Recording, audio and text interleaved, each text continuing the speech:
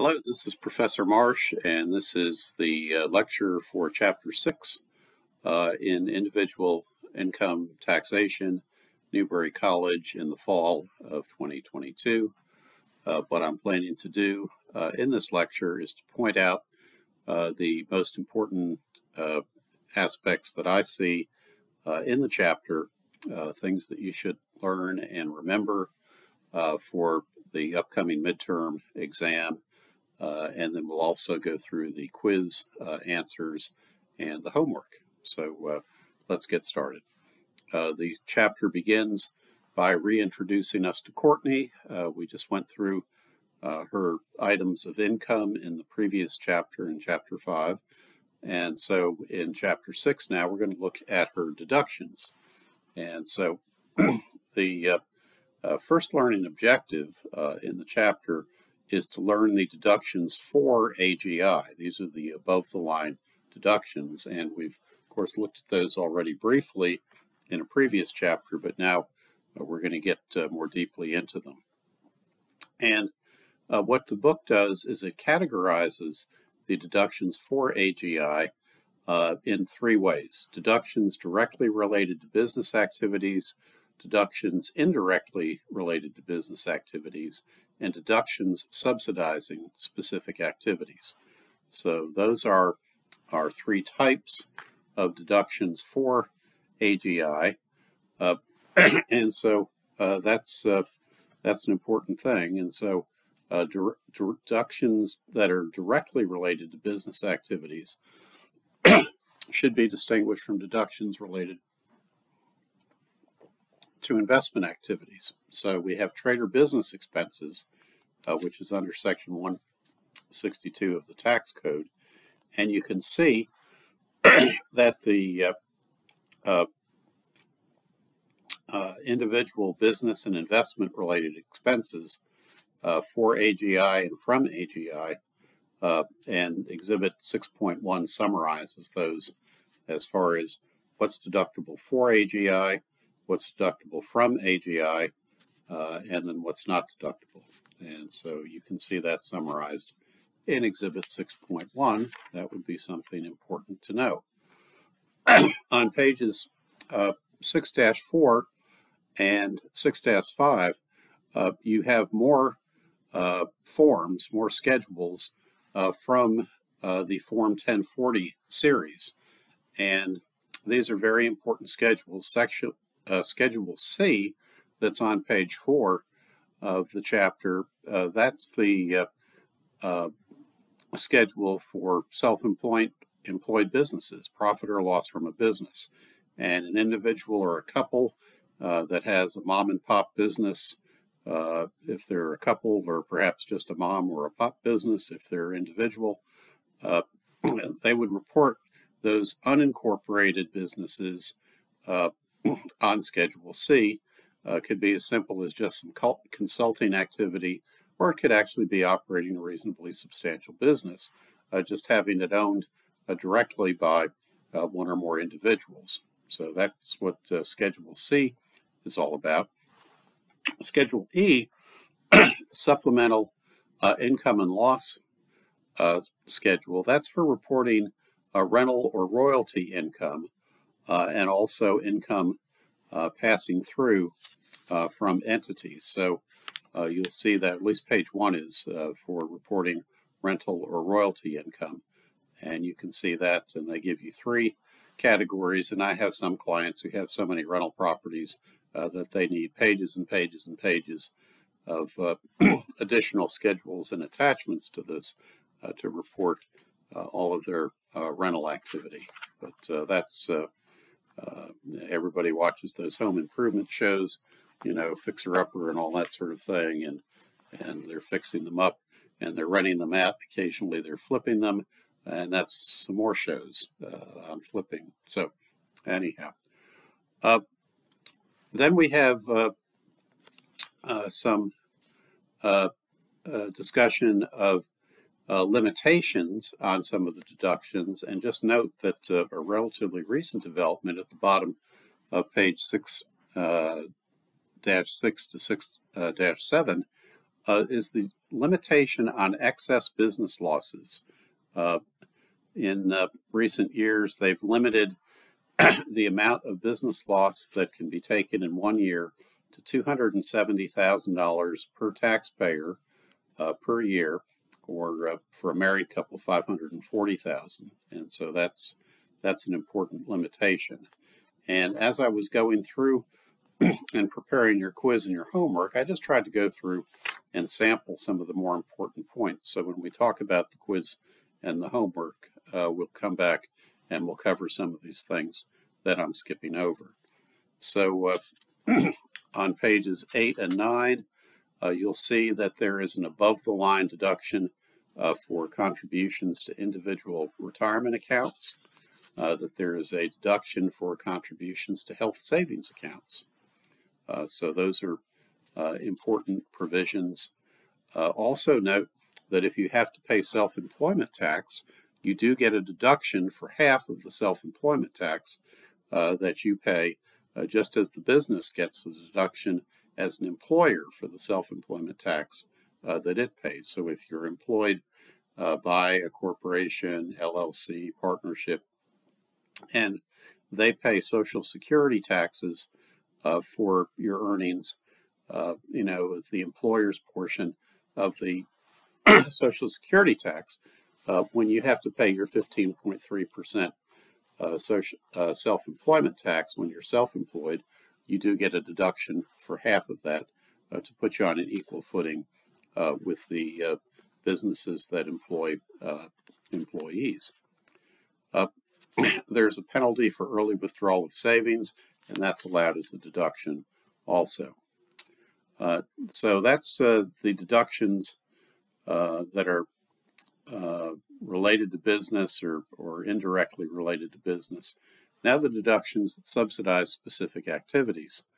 One is the deduction for interest on qualified education loans, and that is limited to no more than $2,500 in a particular year, but it is eliminated for taxpayers with AGIs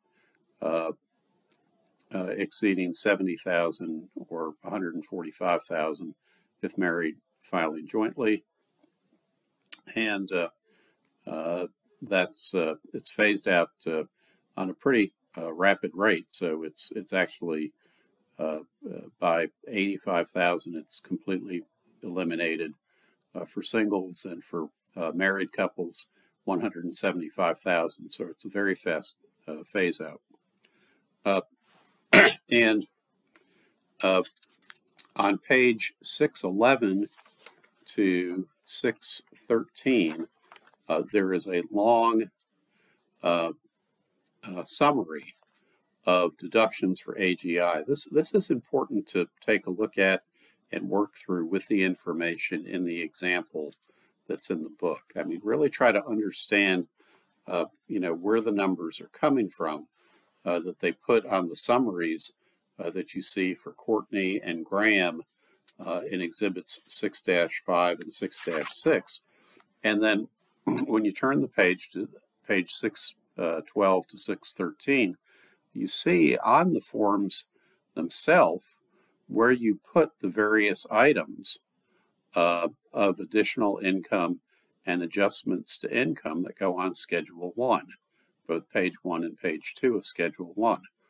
So you can look at the ones that, the entries that relate to what Courtney has, and then you can also look at the ones where the lines are blank, but you can see the descriptions of the other types of items that are going to go on these pages. So Schedule 1 is a listing of all the stuff that doesn't fit on pages 1 and 2 of the 1040 form, and this schedule is basically additional items that go above the line in the calculation that's done for determining AGI.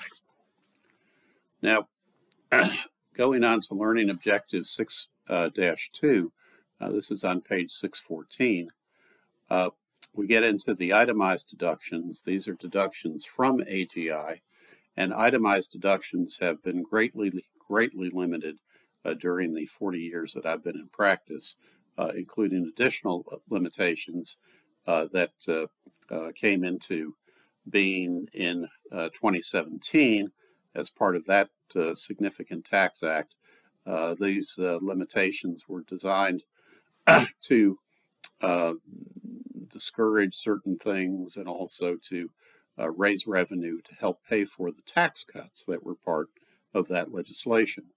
And the first item on itemized deductions is medical expenses, which are deductible. However, medical expenses are not deductible unless you have somewhat catastrophic medical expenses. And the medical expense deduction is limited to those expenses that exceed 7.5% of AGI. So if your AGI is, say, $50,000 per year, then 7.5% of that would be, $3,750, $3,750, and you would not get a deduction for medical expenses until your expenses exceeded that amount. Now, the good thing about that is that if you're an employee, that medical expenses that are paid by your employer are excludable. So that's a good thing, or at least they can be excludable. Certainly, health insurance is excludable as a fringe benefit, and certain medical reimbursement plans by employers are also excludable. And you can see the various categories of medical expenses. There's a lot of information about that, but among most of the clients that I've represented over the years, medical expenses, unless there was a catastrophic illness that was uninsured, have never really come into play. Taxes are a second category of itemized deductions. The 2017 Tax Act limited the deduction to $10,000 for taxpayers, but $5,000 for a taxpayer married filing separately, and any state and local taxes that are above $10,000 or the $5,000 limit for married filing separately, those are no longer deductible beginning in 2018. So that's rather controversial, and certainly the while it might be no big deal down in Florida, although Florida does have very high property taxes, it really makes a big difference to people who are very highly compensated and live in high state income tax states such as New York and California, Connecticut, and states like that. So that's something that is politically controversial, and there have been many efforts to try to restore or to increase the limit on the state and local tax deduction, which is sometimes abbreviated SALT, state and local taxes, so SALT. Interest is deductible. There is a limit on the deductibility of home mortgage interest for acquisition indebtedness incurred after December 15th, 2017.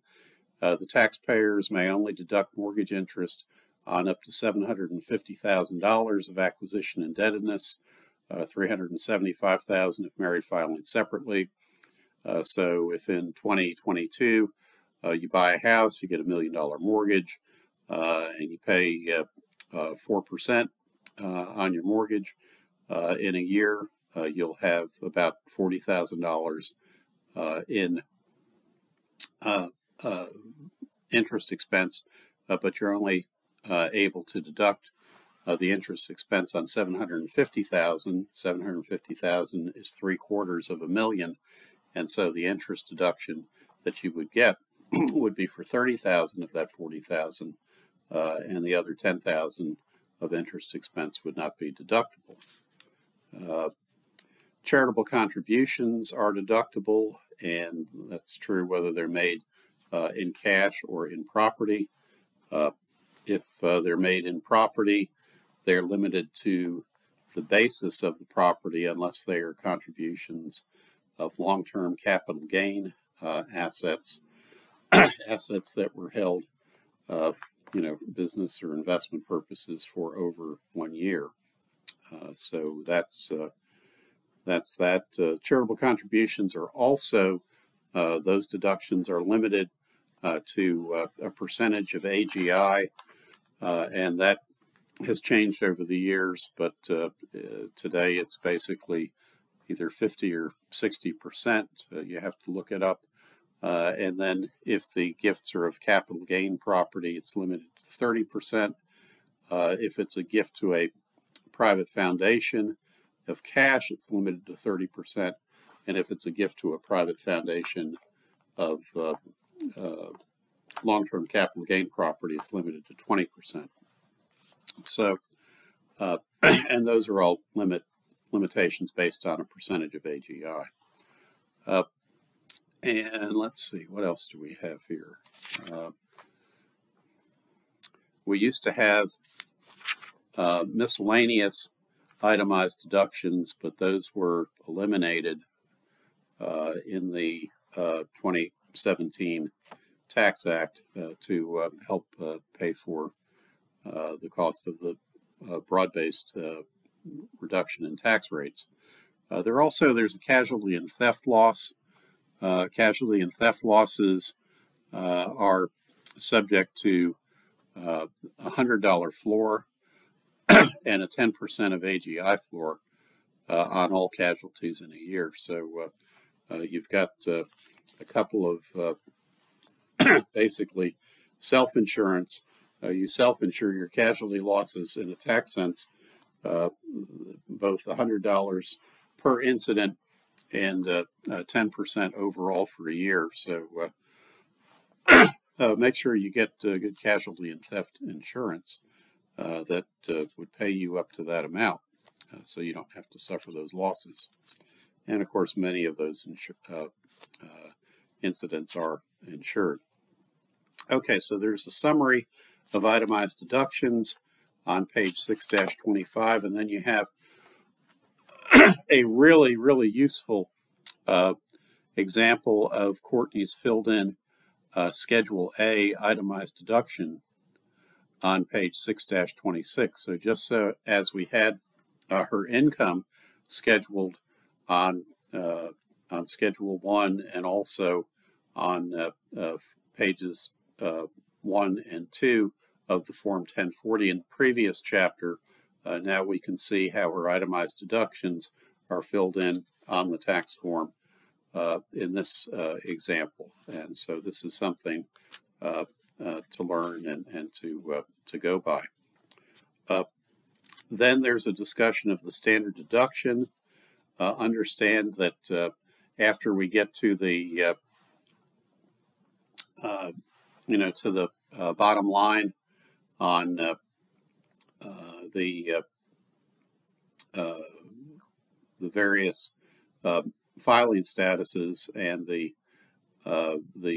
deductions, the basic standard deductions for the different filing statuses in 2021 and 2022, and the additional standard deduction for age and blindness at the end of the year, that if you are a person who is eligible to be claimed as a dependent on another return, your standard deduction is very small. It's the greater of $1,150 or $400 plus that individual's earned income, but that calculation is limited to the regular standard deduction based on filing status. So, for a single person, that's going to be $12,950 in 2022, and I think that's actually the answer to one of your homework problems. So, anyhow, just keep that in mind. There's also a discussion for the very complicated deduction for qualified business income, beginning on page 629 and continuing for several pages. And then just above that, there's a discussion of tax planning and the idea of bunching itemized deductions, which can be particularly useful with clients and taxpayers who have lots of charitable contributions. And so if they're not going to qualify for having more deductions than the standard deduction in some years, perhaps if they bunch their all of their charitable contributions together into alternate years, every other year they can at least take itemized deductions in excess of the standard deduction and get a tax benefit that they otherwise would not get if they're just skirting under the standard deduction in those years. And of course, even if they're not just skirting underneath, maybe they can get more of a tax benefit by bunching as well. Okay, so that's really the meat of the chapter. Let's go on to your quiz. So I'm going to go ahead and pull your quiz up, and of course I'm sure I've been kicked off of Wolf Den here, but let me see if I can. Oh, good. No, I can get into it. And here is the quiz for Chapter 6. And let's just go ahead and go to the test builder and let's preview this quiz and let's go through the answers. So, okay, deductions for AGI include the following broad categories of deductions, except, and the correct answer is the first choice, itemized deductions. Itemized deductions are deductions from AGI, and the other three choices, the second, third, and fourth answers, those are the three broad categories of deductions that are allowable for AGI. Number 2, deductions for trade or business expenses are limited to expenses related to the business activity and those that are, and the correct answer is the second choice, ordinary and necessary, and that's just right out of the text and right out of the language of Section 162 in the Internal Revenue Code. And the other choices are just decoys. Rental and royalty income and expenses are reported, and this you have a picture of this early in the chapter. Rental and royalty income and expenses are reported on Schedule E. That's above the line. That's income and expenses that go into the calculation of AGI, so the expenses are for AGI expenses. Charles is a member of a partnership which buys and sells highly speculative collectibles. In 2022, the market turned against Charles's partnership, and Charles received a Form K-1 showing his share of the loss of the partnership was $350,000. Under the excess business loss limitation, what amount is Charles' deductible loss from the partnership in 2022? Your choices are 0, 10,000, 270,000, and 350,000. And the correct answer, assuming that Charles is single, which we don't say, but unless he's married, his loss is limited to 270,000. If he were married, then his loss would be allowable up to 540,000. Darian has a side gig in 2022, which earned him $20,000 as an independent contractor. He included the income properly as miscellaneous income on his Form 1040, and he also calculated that he owes $3,000 in self-employment taxes. There may have been some rounding going on there for 2022. How much of a deduction may Darian claim for the self-employment taxes he owes for 2022? And the answer is 1/2 of that $3,000 or $1,500. Number 6, Philip incurred $250,000 in qualified educational loans during his 8 years in college, graduate school, and medical school. In 2022, Philip paid the lenders $12,000, which included $5,000 in interest. Philip is single and earned $170,000 as a physician on the staff of a hospital. How much may Philip deduct for the interest on his qualified education loans in 2022?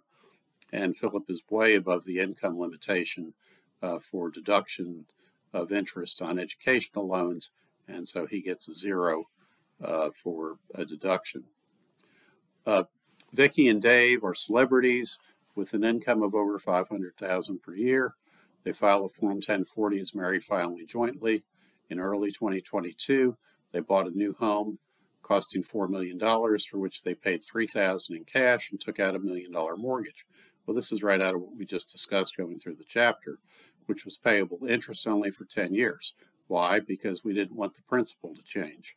Otherwise, the calculation is more complicated. So during 2022, at 4% interest, they paid $40,000 in interest on the mortgage. Under the tax law related to home mortgage interest deductions, how much of the interest they paid may they deduct in 2022?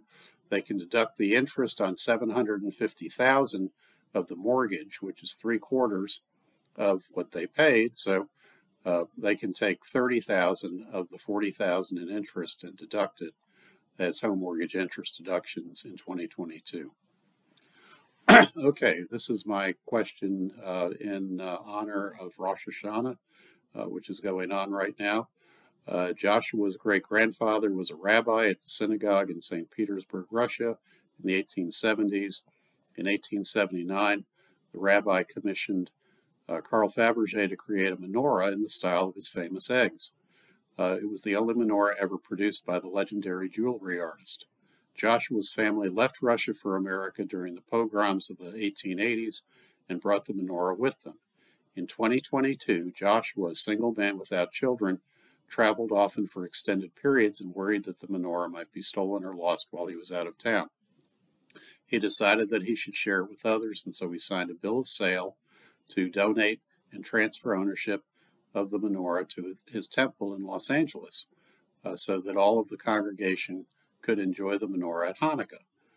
Joshua's great-grandfather had paid the equivalent of $2,500 to Fabergé for the menorah and gave it to Joshua on his deathbed. Assume the original cost as Joshua's tax basis. So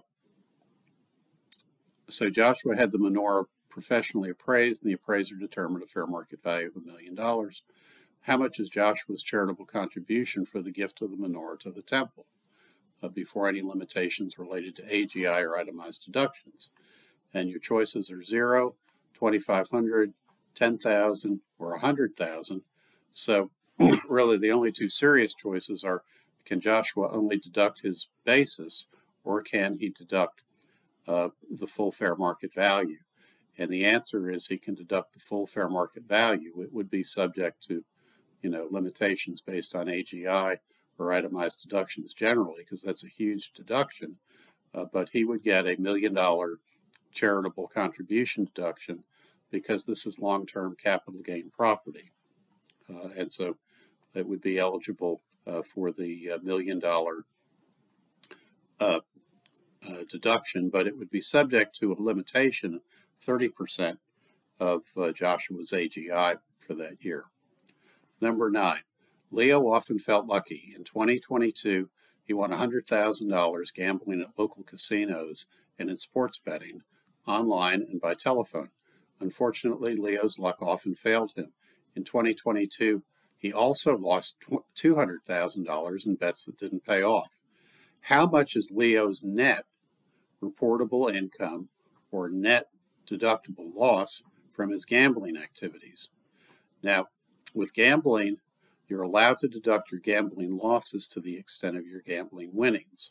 So Leo would report $100,000 in gambling winnings, but he would also report $100,000 in gambling losses. So his net reportable income is 0. So the correct answer is A.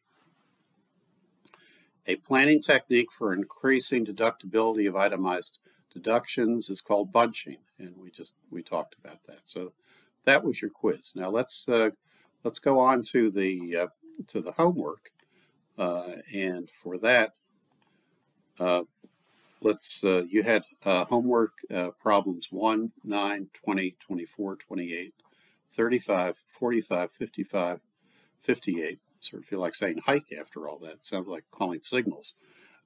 So question number 1. Has been suggested that tax policy favors deductions for AGI compared to itemized deductions describe two ways in which deductions for AGI are treated more favorably than itemized deductions. And what I came up with was for AGI, deductions reduce many of the limitations on deductions from AGI, medical expenses, charitable contributions, etc. So that's one way that they're treated more favorably. Also, for AGI deductions that are related to Schedule C businesses reduce self-employment tax. So that's a good thing too. Maybe Darian in that previous question had a few $100s in deductions that got his self-employment tax down to a nice even $3,000. Number 9, medical expenses are only deductible to the extent that they exceed 7.5%. This is question 9. Explain why the medical expense provision is sometimes referred to as wherewithal deductions and how this rationale is reflected on the limit in these deductions. So medical expenses are only deductible to the extent that they exceed 7.5%. So if you have a very high AGI, you have the ability, the wherewithal, to pay them without a tax break. But if your AGI is low, you're more likely to get a tax break because you don't have the wherewithal to pay those huge medical expenses. The government's going to subsidize the medical expenses for low-income taxpayers. That's the policy. Number 20. For number 20, take a look at example 6-26, just earlier in the chapter. Bunching can help save on taxes by making you qualify to itemize in alternate years. See the example of Graham, who bunches her charitable contributions in example 6-26. Clients who have charitable contributions each year and to a lesser extent state and local taxes like property taxes that could be paid in December versus January, but of course that's subject to the $10,000 limit. Those are the kind of clients and taxpayers who can benefit. Okay, number 24, what's QBI? Qualified business income. That's income from a qualified trader business. Any business except specified services, trader businesses, such as law, medicine, and accounting. They're specified service trader business, but of course there's an exception to the exception. So specified service trader businesses can still qualify for the qualified trader business income exception if their income is very low. If it's below, I think, $170,000 for an individual or $340,000 and change. It's like $170,050 for an individual and $347,100 for a married couple. And then there's a phase out that goes for $50,000 for the individuals and $100,000 for the married couple. So, once you get above $440,000, you can't take any of that qualified business income deduction. But it's a pretty good deduction. It's an extra 20% of your business income off your taxes, which keeps you in a lower tax bracket and reduces your overall average tax rate quite substantially. Number 28. Okay, so we have Don Juan, a single taxpayer who is the sole owner of DJ's Inc. and S Corporation. In 2022, DJ's Inc. Incurred a massive $600,000 business loss, all of which is allocable to Don Juan as the sole shareholder. Assume that the $600,000 loss is not limited by basis, at risk, or passive loss rules that we will learn later in the semester, and that Don Juan has no other business income or business losses. How much of the $600,000 loss will Don Juan be able to deduct this year? What happens to any loss not deducted this year? Well, the excess business loss limitation for Don Juan, a single taxpayer, is $270,000 in a year, and he can carry forward the unused portion. But just as a note to Ben, the exception would be $540,000 thousand if Don Juan got married by the end of the year, but of course he won't do that because he's Don Juan. But anyhow, that's the answer to that. Okay, number 35. In each of the following independent cases, indicate the amount deductible for AGI, deductible from AGI, and 3, deductible neither for nor from AGI before considering income limitations or the standard deduction. And for A, which was Ted paid $50 rent on a safe deposit box, that's one of those investment expenses that's no longer deductible after 2017, so it's not deductible for either. B, Tyler paid $85 for minor repairs to the fence at his rental house. That's going to be deductible for AGI, and it's going to be on that Schedule E that we just talked about. Timmy paid $545 for health insurance premiums this year, not through an exchange and not with pre-tax dollars. Timmy is employed full-time, and his employer paid the remaining premiums as qualified fringe benefit. Okay, so it's not deductible for AGI because Timmy is not self-employed, so he doesn't get the self-employed health care deduction. It is deductible on medical expenses from AGI, but it's subject to that big 7.5% limit on Schedule A. So it's deductible from AGI on Schedule A, but it's subject to a 7.5% limit of AGI. And then for D, that was Tess paid $1,150 of state income taxes on her consulting income. That's deductible from AGI on Schedule A, but it's subject to a $10,000 limit. Number 45, almost there.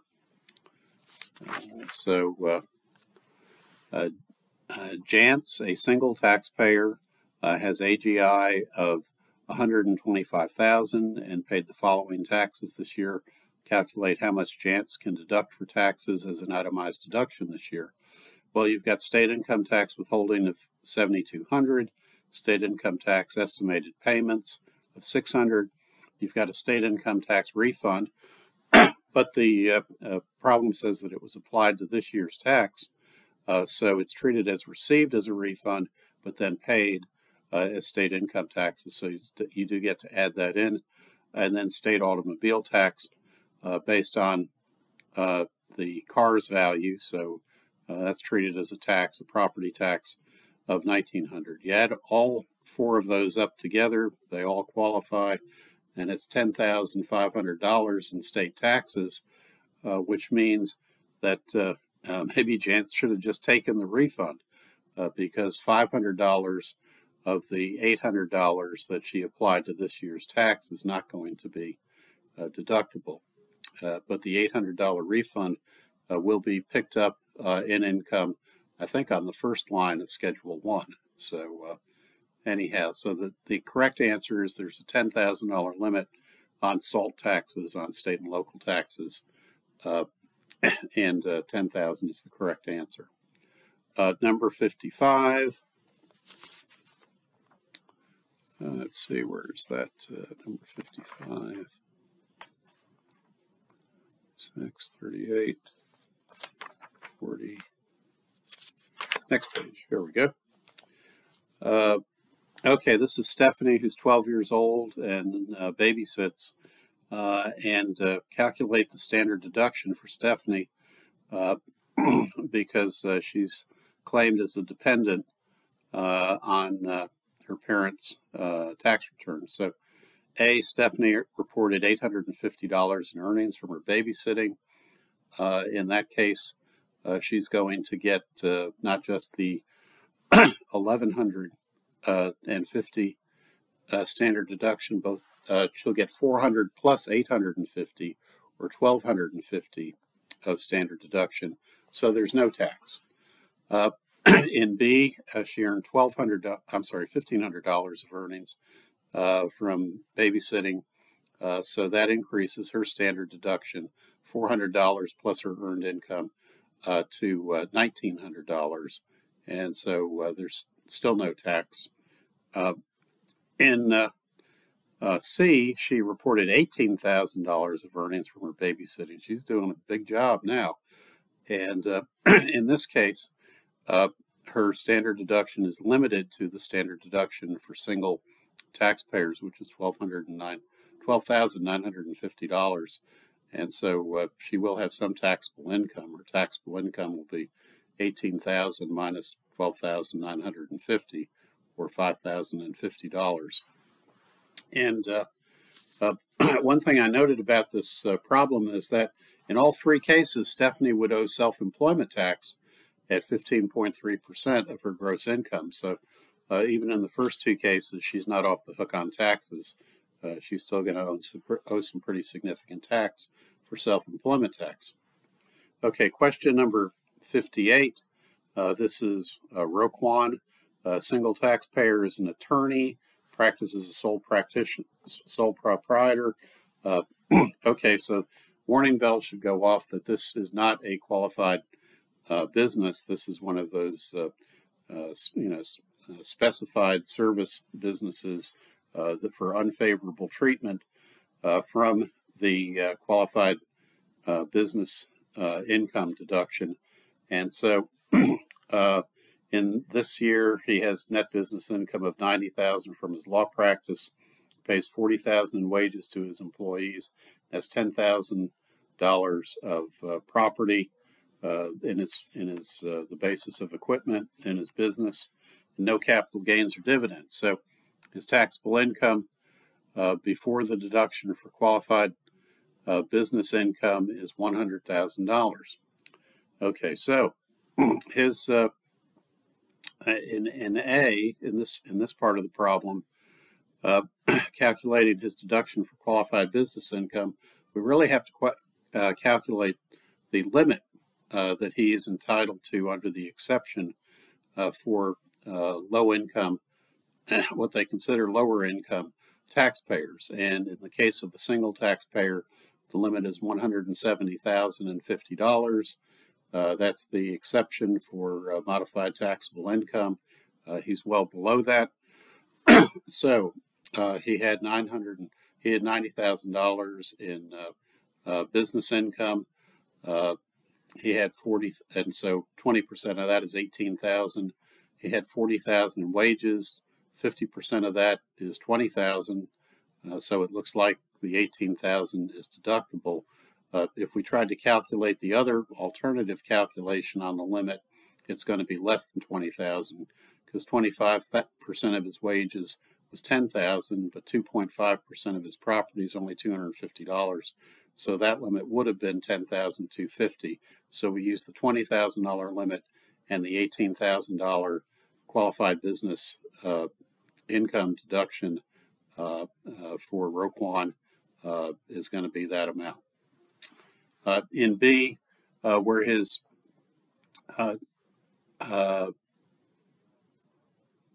taxable income before the deduction for qualified business income is $300,000. In that case, he's way above the phase out, which is at $220,050, and so he gets no deduction for qualified business income whatsoever. So that's Chapter 6 in your book. I hope you enjoyed it and learned some things that you can take along with you. And if you have any questions, of course, give me a call or come to office hours sometime. But good luck in studying for your midterm, and we'll see you back in class next week. Thanks a lot. Bye-bye.